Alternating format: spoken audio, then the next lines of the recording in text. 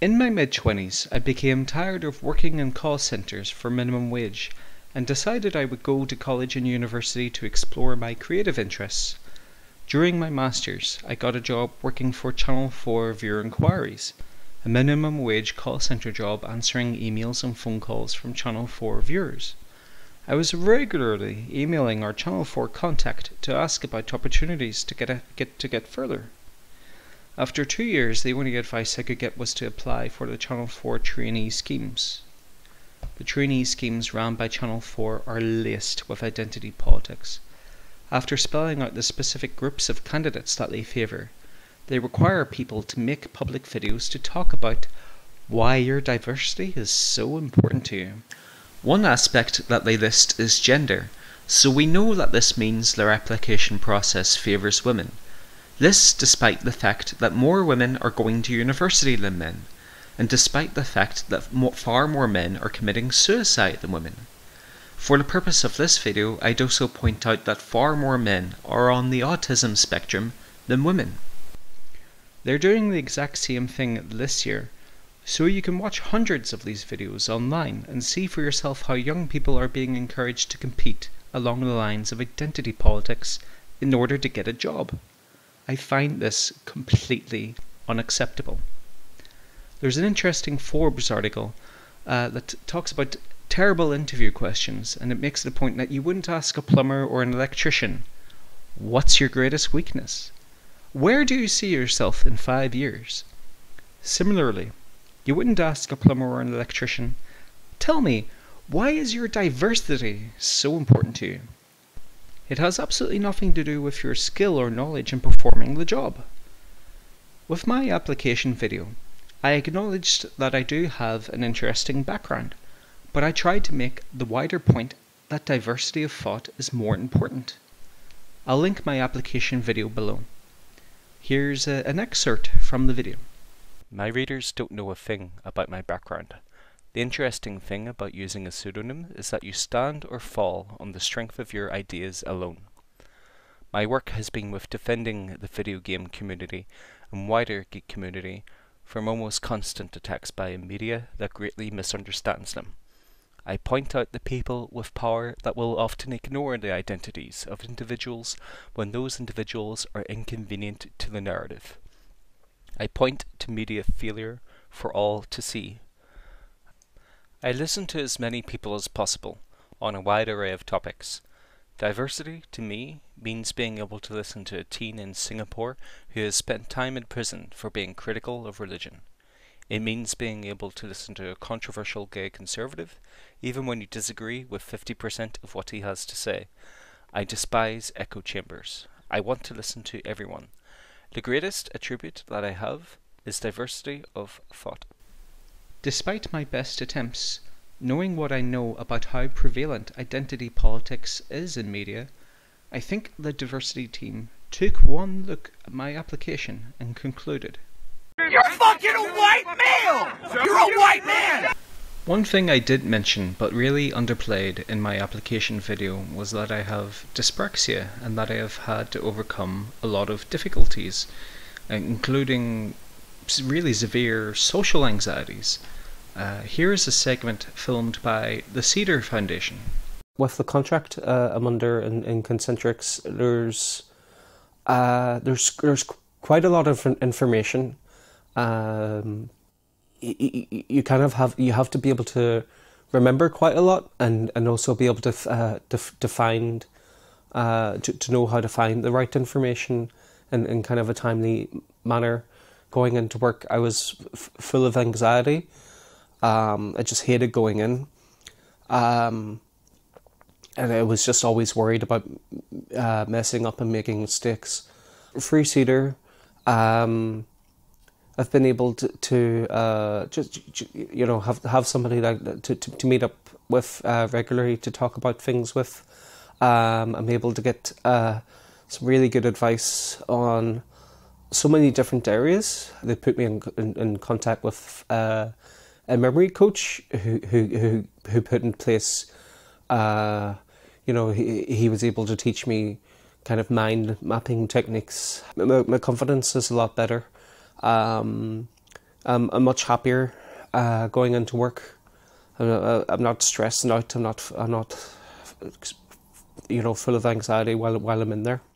I went from having a lot of problems in the job at Viewer Enquiries to really quite excelling, receiving high quality and productivity scores on a regular basis.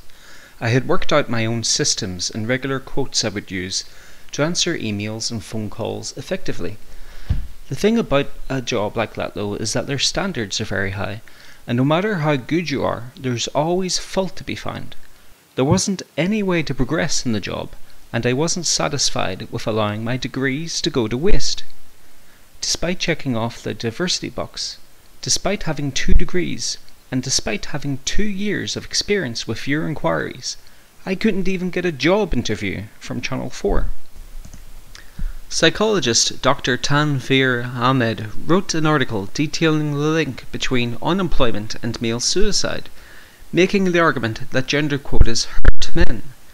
Dr. Ahmed details a number of examples from men unable to get into a job because of gender quotas, and men unable to move ahead in their jobs because of gender quotas. The article ends with this harsh conclusion. It is excessive to say feminism is causing male suicide, but it would be wrong to say it has nothing to do with it. As part of my job with Viewer Enquiries, we would take lots of complaints about Channel 4 News. From the terrible standard of their interviews to the explicit biases of the Channel 4 News team. Dancing in the aisles, cowboy hats in the air, and a paroxysm of Hillary hate speech.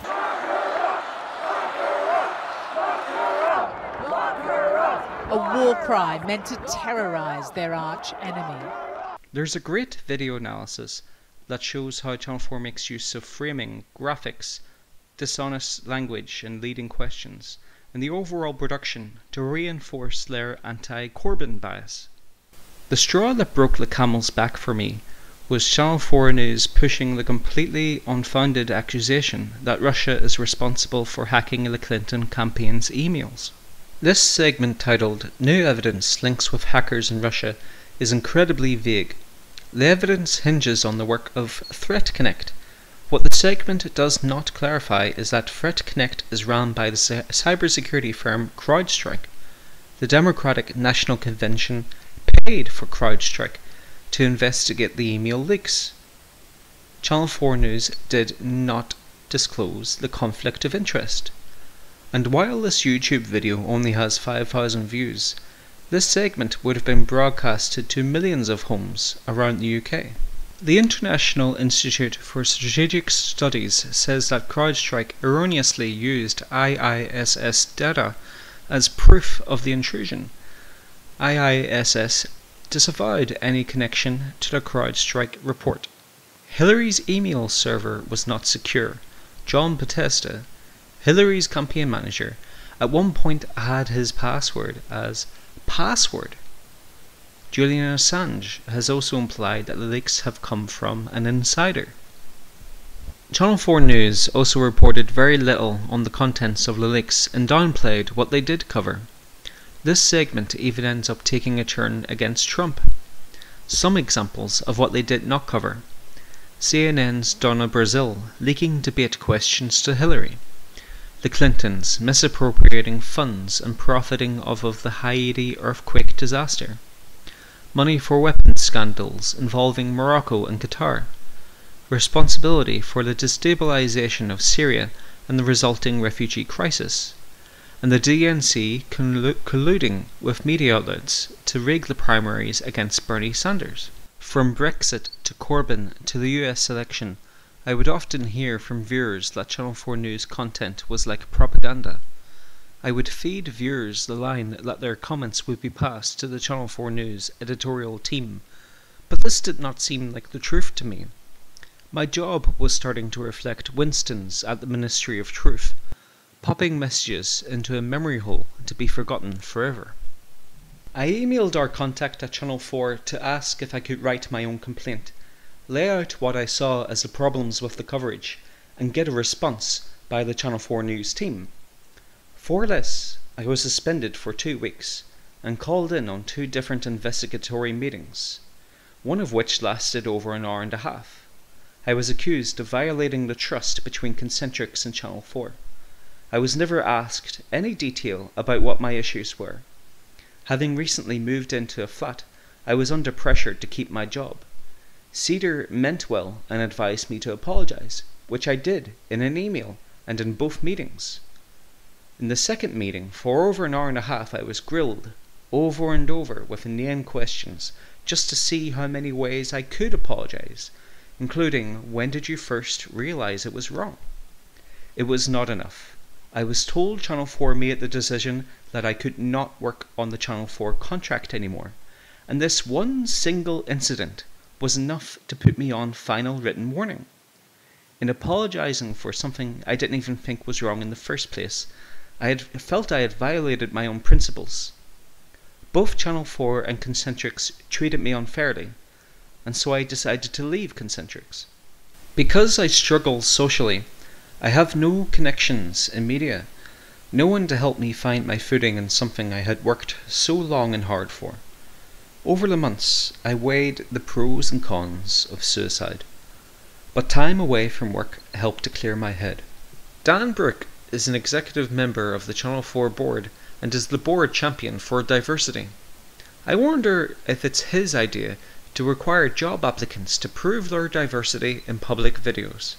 Here's Dan Brooke lying to the public that television news is the most trusted source of news and accusing independent digital media of being fake news. The most regulated part of the media is television. It is, and we've got this diverse public service system in the UK, and that is policed by Ofcom. And lo and behold, people's biggest source of news in the UK, at least, is television, and it's also the most trusted. Social media, I mean, at the moment, is much, much lower, both in terms of the number of people that do access it for news, but also for its levels of trust. The problem is that you've got, by the way. Problem is you've got this issue of fake news, and we have to stamp it out before it gets bigger. It's too late. It's not. It's not too late. But there's no such thing as fake news and not fake news, and it's clear to determine which is which. I mean, it's such a big grey area between one and the other, and every single there may be, but stamping it out is censorship. Oh no, it's micromanaged enough already. I mean, you have to regulate everything out of existence. We have to bring up the elephant in the room here, in which is that what no one wants to admit is that the idea of the fear of fake news is the fear of who is reading that fake news and what will they do with that information. And essentially, when you say that there is a danger of people being influenced by fake news negatively, you're making a differentiation between you, who can understand that the news is fake, and kind of those thickos out there who can't. And that's a that's a deeply insulting thing. It's always free speech. A total and utter free-for-all ignores the fact that there are other aspects of existence that also have importance. We're not talking about micromanaging that out of existence. We're just talking about creating an environment where there's some basic decency. Creating an environment means managing it. One of the best things about the original incarnation of the internet. We already have that in our media. Electronic Frontier Foundation, which saw it as a frontier for experimentation and people breaking out and doing things differently. What you want to do is sanitise it and As I said earlier, television is the main source of news for most people. But the traditional media companies, Channel 4 included, the BBC included, have done an incredible job of going into the new world and distributing video-based news. You know, Channel 4 News is now the biggest British broadcaster putting news into Facebook. But I think you've done a deplorable job on telling the story of what's been going on in Western societies for the last 20, 30 years. That's why you didn't get that people were going to vote for Brexit. That's why the mainstream media didn't get that people were going to vote for Trump in the way they did. Because you haven't covered the story. I think, It's impossible for viewers to even know if their comments are being read or listened to by Channel 4 News, because it's impossible to get anyone from Channel 4 to respond. Nobody at Channel 4 ever has to take responsibility directly. Instead, they outsource their responsibility for minimum wage. They wear their biases on their sleeve and tell the Viewer Enquiries team to lie about their impartiality. I wish to work independently, having written multiple articles, and I want to further develop video content. So keep an eye on this channel